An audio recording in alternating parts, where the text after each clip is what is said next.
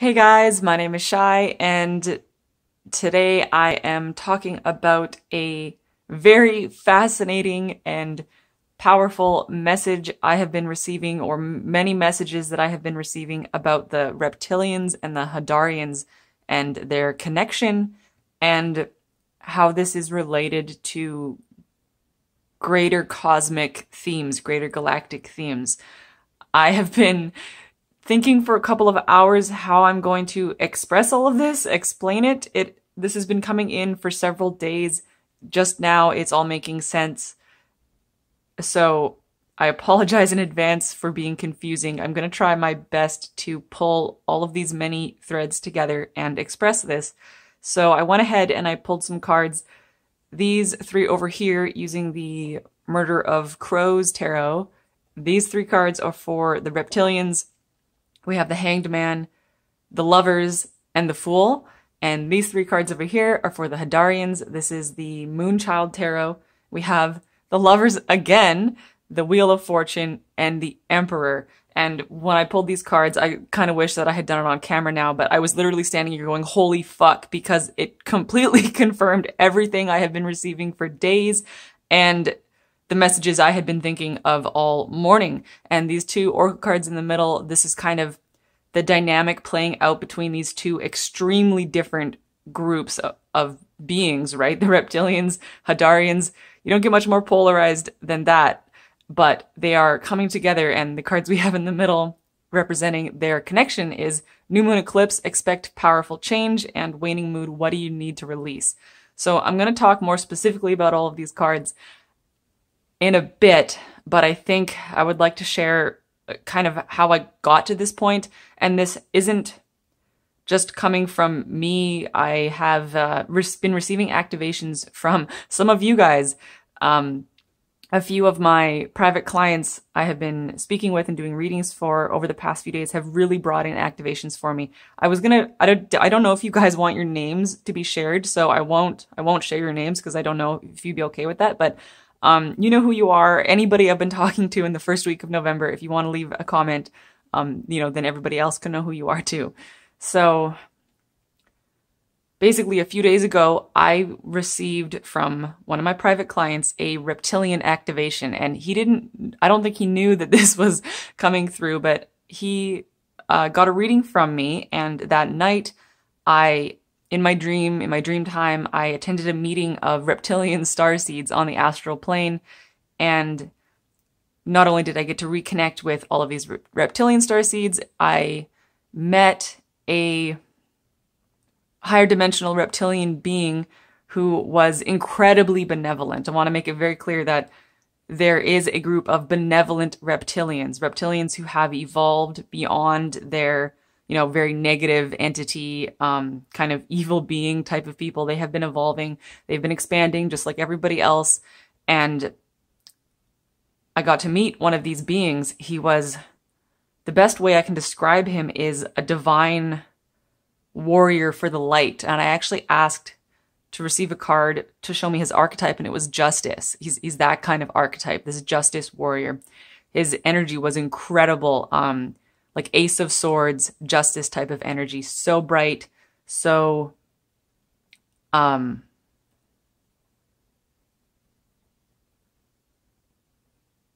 intellectual, lots of air energy. And I just felt that it was such a warrior type of energy, and I felt that he was coming through to not only represent some of these benevolent reptilians, but also to act as a protector figure for many of us. And so when I woke up from that dream, it was incredible because I had kind of suspected that I had had past lives as a reptilian, but I didn't really know anything about them. So that's something new I've been kind of integrating this week, reconnecting with my reptilian heritage, which is fascinating. But simultaneously, so I had this reptilian activation and I met this benevolent reptilian warrior. And then simultaneously, I was, talking to a lot of my Hadarian sisters, and I was like, this is weird, right? To have reptilian energy and Hadarian energy coming in at the same time. very strange because those energies are quite different. But I started to think, well, this isn't happening randomly. There must be some kind of connection. What is the connection between the Reptilians and the Hadarians? What is going on? Why are these two things coming together at once? And basically, I've been sitting on this for a few days and asking and receiving more information and doing other spreads. And then now seeing this spread, it's starting to make sense. First of all, I've been wondering what type of beings attacked Hadar, who invaded Hadar, who caused the destruction of our planet. I know many of you are Hadarians. I know so many of you, and I love that. I love connecting with Hadarians. It is the best. So if any of you have any specific information about what kind of beings invaded Hadar, please leave me a comment. I would love to know about that. I sort of Googled it a bit, but you know how weird Googling Starseed stuff is. I didn't really find anything that I really resonated with. So I'll leave it up to you guys to bring anything through that you think might be relevant. So, but what I've been getting is at least some of the beings that invaded Hadar were reptilian. And this whole, so that's kind of the basis of the reptilian Hadarian connection, is that the reptilians came in as these service to self, negative entities, narcissistic, all of that thing came in and, destroyed our planet, and we fled. We didn't defend ourselves. We died or we fled, and we have been dealing with the fallout for that ever since we came to Earth. And I think this dynamic has been, it plays out in many different ways, right? This is also part of a larger archetype. It reminds me so much of, the Orion Wars and, on a human level, any kind of relationship, the whole empath narcissist paradigm. A lot of empaths get in those terrible relationships with narcissists, and this same type of energy plays out in many different fractals. And one of these fractals is the Reptilians and the Hadarians. And I was been feeling into this, and I was thinking about how my husband has very strong reptilian heritage, and all of his life he has random people come up to him and be like, hey you, let me tell you about the reptile people that live underground. And it's so funny. The reptilians are always trying to get his attention, and a lot of what he is doing in this life is transmuting some of those reptilian shadow lives. And anybody who has a reptilian heritage, and I bet a lot of you do, anybody with reptilian heritage is working on helping evolve the reptilian collective consciousness so that more of them can, access their empathy, and more of them can become more compassionate and opening themselves up to the flow of unconditional love, so that they do not have to stay in their, negative service to self, cut off from source type of place. The reptilian collective also, deserves to evolve. And so if any of you have reptilian heritage, sure, you might have had some reptilian shadow lives, but all of this is just in service to helping the reptilians evolve and access unconditional love as well. So I think that's worth noting. What was I saying? Yeah, so why was I talking about my husband? My husband is my twin flame, and so I have thought a lot about the whole twin flame dynamic. And in the past few days, for some reason, I have been thinking a lot about the difference between the yogic path of ascension and the tantric path of ascension. And what do I mean by that? This doesn't really have anything to do with yoga, doing yoga like exercise or meditation or tantric sex. I'm using those terms more loosely, just to mean the yogic path of ascension being kind of like the traditional Buddhist monk think, somebody who ascends their consciousness through solitude, through meditating, through their own unitary relationship between themselves and source, and just evolving their consciousness as one singular being. The tantric path, on the other hand, is kind of the path of the twin flame. Any two beings who are evolving themselves and each other through their polaric and dialectical relationship with each other. And I can just tell you from my own experience with my husband, it's that's not always easy. In fact, before we ever got together, I knew him for years and I hated him. I hated him so much. And now I know it's not that I hated him. It's that I was so drawn to him, but at the same time, so incredibly triggered. We triggered each other. It was nuts. So we couldn't, like get together as a couple until we resolved enough of our polarities to get together. And now even still, you know, our relationship with each other is just the most defining relationship that we could ever have in our lives. Like there is nobody else for either of us. And the relationship goes so far beyond just romance. It is, we are the forces that spiritually evolve each other, constantly passing energy back and forth, healing and triggering and evolving. And it's really hard to describe, but that is what I mean about the tantric path. Somebody who is evolving their consciousness through the relationship with their polar opposite, their twin flame. And it's funny, before I ever woke up and before I knew anything about anything to do with spirituality, me and my husband we called ourselves the cosmic duality. That was like our little in-joke with each other. So yeah, you know, deep down our souls, we knew that we were twin flames and we knew that this was important. So anyway, what does all of that have to do with the reptilians and the Hadarians? They are a twin flame dynamic. They are the tantric path. They are polar opposites that are evolving each other through their relationship. And yes, sometimes that has been horrible and resulted in, you know, the reptilians completely taking advantage of and murdering and killing the Hadarians. And I actually have a past life where I remember my husband and I mean, we weren't married in that life because I was a Catholic priest in medieval England, and he was also a man. He was like a highwayman, like outlaw vagabond type, and he captured me and tortured me and murdered me. So yes, you know, these relationships can go like that. That is when the polarization is the most extreme and the energies are the most dense and you know, difficult.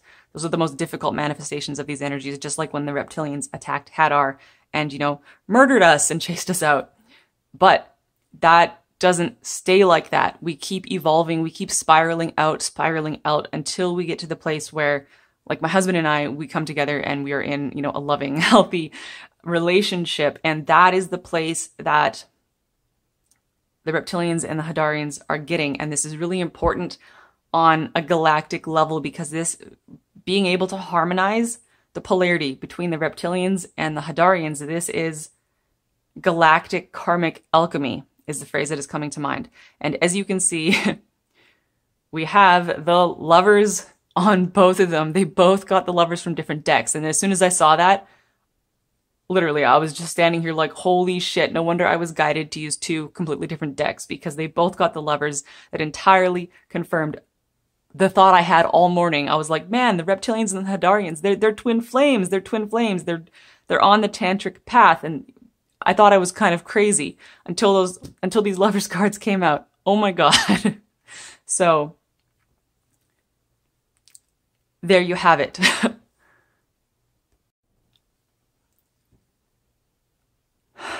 Okay. I hope some of that made at least some sense to some of you. Now that I've kind of established my background to what I think is happening here, I'm going to talk a little bit about these other cards so we can see what this all means and what is really going on and where we're going from here. So, okay, many different fractals are happening, right? The reptilians and the Hadarians are resolving their polarities and are coming together to create something new. And this is playing out in many different fractals. I can tell you just for myself, for example, this is playing out inside of me internally. I have both reptilian and Hadarian heritage, and I am learning to harmonize that within my own self. It is playing out in my marriage life, you know, with me resonating primarily as a Hadarian, my husband resonating primarily as a reptilian. In our relationship, this energy is playing out. This is also playing out in various different energetic constructs on planet Earth right now. You know, I basically never want to talk about politics on this channel, but I am filming this on November 5th of 2020. And let me just say that, you know, I just simply attempt to observe the human political game. I just try to observe it with neutrality and let it be. But this dynamic is also playing out in American politics. The Americans are having their election right now, and this dynamic is playing out in the United States on a political level, and you could come up with any number of other observations of ways, like you guys probably know of some ways where this dynamic is playing out either in your life or maybe other planets you've lived on, different levels of society, all of it. So what is happening with the reptilian energy? So, okay, they got, besides the lovers cards, those cards came through to confirm for me that I was not, in fact, insane for thinking that the reptilians and the Hadarians are twin flames. Incredible. But so the reptilians, they came up with the Hanged Man and the Fool. So cool. Okay, so with this Hanged Man card, the reptilians are learning to see things from a new perspective after having gone inward to find revelation, essentially, and they are getting their fresh start as the Fool. And I used this deck for the Hadarians because it's so scorpionic, and or did I just say Hadarians? Obviously, I meant reptilians. I used this deck for the reptilians because it is so scorpionic, and I get such a Scorpio vibe from the reptilians. So this Fool card it's basically death, right? That's death, but he's got, his stick with his belongings over his shoulder. And I see this as such a turning point moment for reptilian consciousness, having made some kind of self-sacrifice, having done some inner work, gaining a new perspective, and getting a whole new fresh start. This is like a massive karmic clearing, which is important not just for the reptilian collective, but also for any of us who have reptilian heritage. And even if you don't think you have reptilian heritage, even if you're only identifying as a Hadarian, it is still important for good things to be going on with the reptilian collective, because you're tied to them through this twin flame, this tantric, this karmic relationship where it's a polar thing going on. And over here, more good news for the Hadarians. Wheel of Fortune and the Emperor. So yeah, our fortunes are changing. I think the Hadarians, we have had one hell of a long bad ride, right? We either died on Hadar or we fled Hadar in terror and fear, and we've been traumatized because of this ever since we've been on Earth. But it is all about to change and shift. And I see the Emperor coming in as an amazingly good sign, because I have done private readings for so many Hadarians, and a constant theme for all of us is essentially solar plexus issues, having like an underactive or a blocked solar plexus. We all struggle with feeling small. We all struggle with, anxiety. We struggle with just not understanding how to operate properly on Earth. And it really amounts to a lack of masculine energy, a lack of solar plexus energy.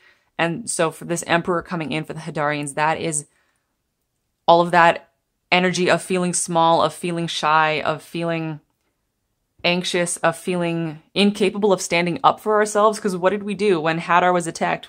Like I said I know I talked about this in one of my other Hadarian videos, but we literally couldn't defend ourselves. Like, we didn't have the energetic capability. We didn't have the codes. We didn't have the frequencies. We literally could not defend ourselves.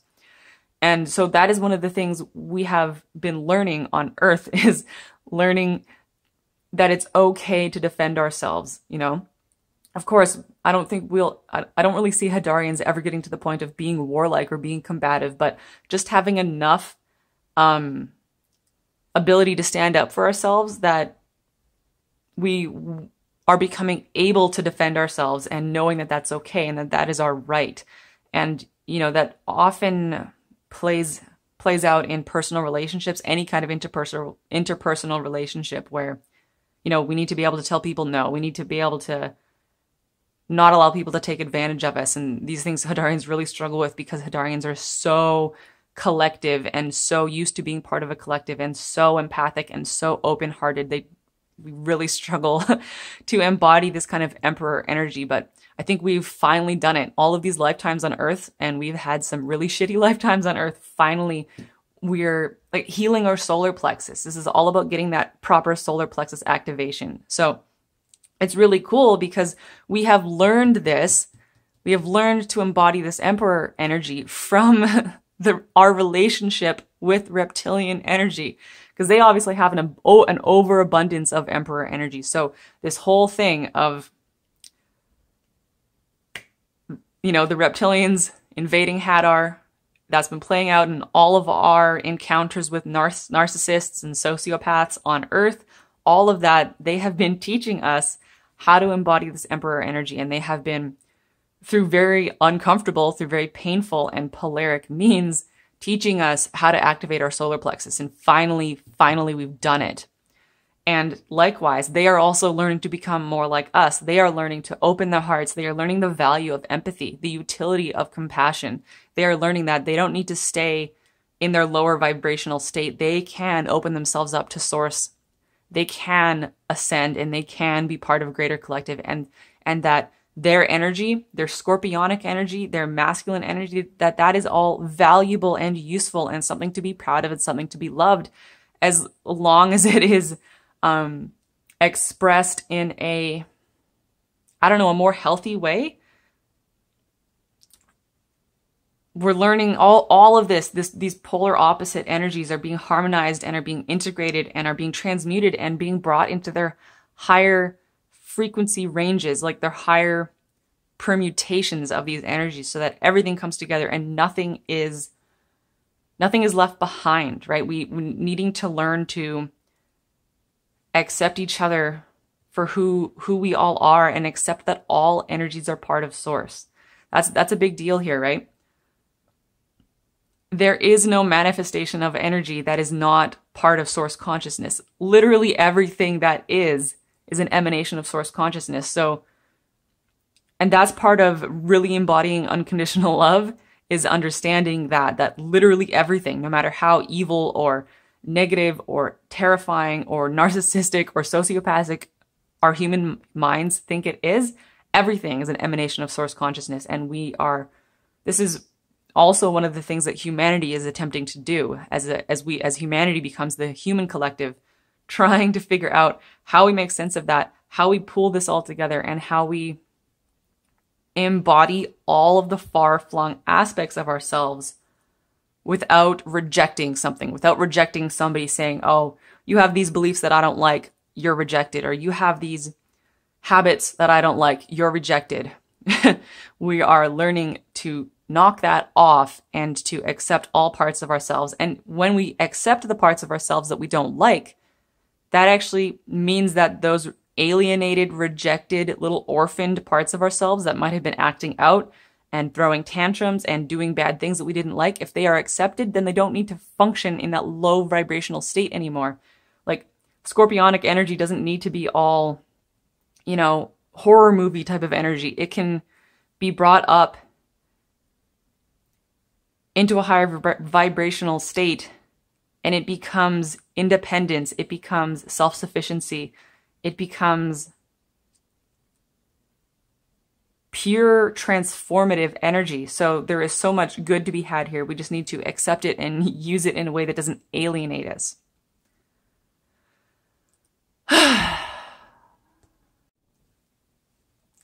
Okay. And finally, these two oracle cards in the middle. Expect powerful change, new moon eclipse. And what do you need to release? Waning moon. So, especially for those of you watching this in November 2020, this month is a massive healing month. The healing is often going to look like some kind of tower moment coming in, some kind of trauma, some kind of catastrophe for a lot of people. For you guys, I think there will be less catastrophes, because the more you have been walking your path, the less traumatic these things are, but you might see people around you going through tower moments. So, but no matter where you are at in your journey, there's something you need to release. You can identify that. You probably already know what that is. Letting go of the crap you don't want to bring forward with you into 2021, actually, into the next year. And for those of you watching this further down the road, the same thing applies. You know, just adjust it to your current timeline. What needs to go? What do you need to release? You need to release it because powerful change is coming through. New moon eclipse. And again, for the people watching this in 2020, we have a new moon eclipse. I think it is on December 14th. You'd have to check the exact day, but it's around mid-December. It's going to be crazy. It's the new moon in Sagittarius and it is a solar eclipse. It's going to be nuts. It's going to be nuts. So much is going to come through there. This eclipse is going to be like a portal, just channeling energy down at us. Massive change. So just massive changes coming through in December. And also for anybody, you know, watching this later, still the same thing applies, but you know, I can't give you an exact date of when that might be happening. But also just in terms of this reptilian and this Hadarian twin flame dynamic that's going on, I feel like they're birthing something new. Because what is the point of the twin flame dynamic? It's, well, to evolve and ascend the two consciousnesses involved, but it is also to become greater than the sum of their parts. It is to birth something brand new. Just think of how, physical beings make babies, right? You have two parents, and when they come together, they create a child, something greater than the sum of their parts. So I feel like some kind of energetic birthing is happening here. The Reptilians and the Hadarians have gone through all of this, all of these eons of trauma and battle and pain and suffering, but on a higher level of all of our consciousnesses. Our oversouls knew that this was all part of the plan. This was in order to create something. There was a purpose here. I don't know. I don't know what they're creating. I don't know what is being brought into existence. I don't know what this massive change is going to be. But as you can see, I'm sorry guys, my voice has been like wobbling through this whole video. I'm not crying or anything. I feel fantastic, but I'm so excited and I can feel the energy like shaking. I'm kind of shaking because this is a lot, and I just happen to feel flows of energy physically in my body, so it makes it hard to do things like talk and hold a steady hand. So I don't know. I think you guys can feel the energy on this one. Yeah, I don't have any information about what this change is going to be, only that we know it's coming. So whew. Thank you for listening to me rant. It's amazing to get this out. It is such an honor and a privilege to be able to share this with you. I used to just sit around and I would feel this kind of information come in and it would get stuck inside of me and roll around and around and around, and I would kind of obsess on it for days and weeks and it would drive me crazy. I have really learned it is so important for me to share this information just to get it out there. So really, thank you so much to anybody who watched this, because it gave me the opportunity to pass this energy on so that I don't need to hold on to it anymore. I've put it out there and that's all I needed to do. I needed to put it out there. And now I can go about my day feeling much more satisfied and calm because I know the flow is continuing. We need to keep our energies flowing. That is something I'm learning so much. Never hang on to the energy. Keep it flowing. Put yourself into the flow, receive the energy, and then immediately pass it back on. Keep it flowing. Keep it flowing. So I love you guys so much. Thank you so much for tuning in. I'll talk to you guys later. Bye.